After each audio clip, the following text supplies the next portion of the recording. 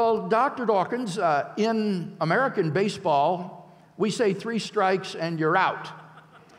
But let me give you a bonus swing. Let's talk finally about the famous ontological argument. The version I'll present comes from the American philosopher Alvin Plantinga.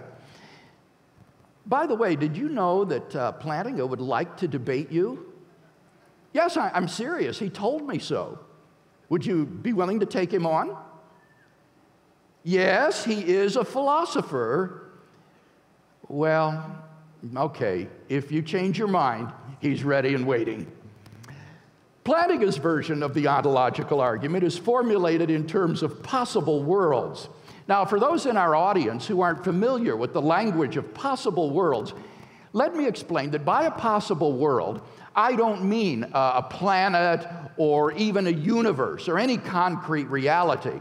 Rather, I simply mean a complete description of reality, a way reality might be.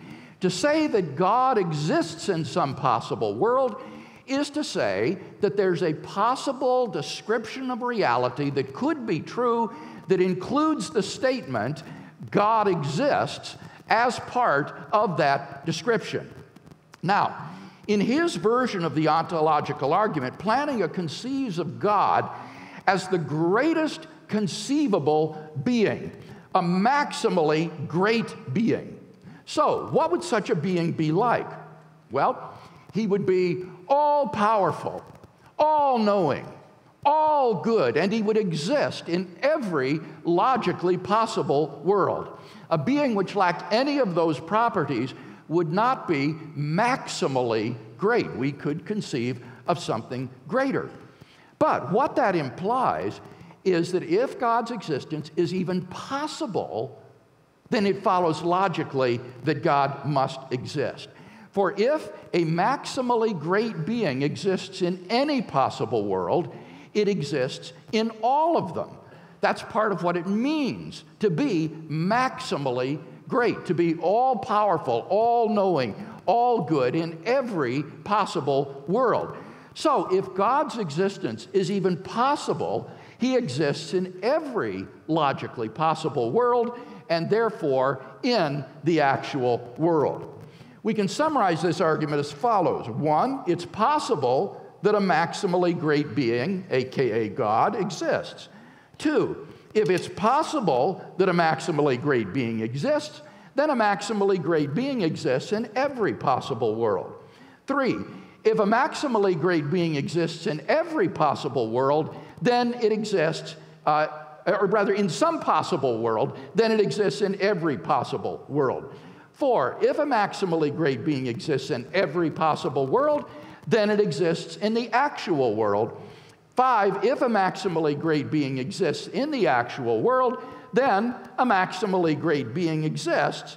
6, therefore, a maximally great being exists. Now, it might surprise you to learn that premises 2 to 6 of this argument are relatively uncontroversial. Most philosophers would agree that if God's existence is even possible, then it follows logically that God must exist. The principal issue to be settled with respect to Plantinga's ontological argument is premise 1.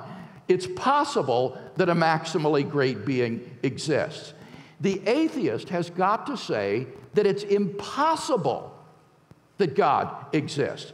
You've got to say that the concept of God is incoherent, like the concept of a married bachelor or a round square. But the problem is that the concept of God just doesn't appear to be incoherent in that way. The idea of a being which is all-powerful, all-good, all-knowing in every logically possible world seems to be perfectly coherent. Oh, so you think you can formulate a parody of the ontological argument to prove that God does not exist? Okay, let's hear it. And so the claim is that a God who created everything while not existing is greater than a being who exists and created everything. Oh, Richard. your argument doesn't undermine the ontological argument, it actually reinforces it.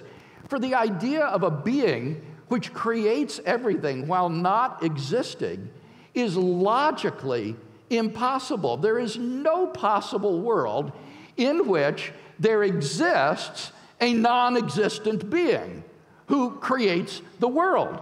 Now, if the atheist is to maintain, as he must, that the concept of God is similarly impossible, then the concept of God would have to be incoherent in that way. But the problem is, it's not. And that supports the plausibility of premise one. You did. And how did the philosophers and theologians at that conference react to your objection? They had to resort to modal logic to refute your objection. Dr. Dawkins, this is just embarrassing. The ontological argument just is an exercise in modal logic, the logic of the possible and the necessary. I can just imagine what a spectacle you must have made of yourself at that conference. Oh, you've got to go home now. Okay, go ahead. Thanks for joining us. Say hello to John Lennox for me. Boy, I guess that's what happens when someone starts pontificating about things he just doesn't understand. A man's got to know his limitations.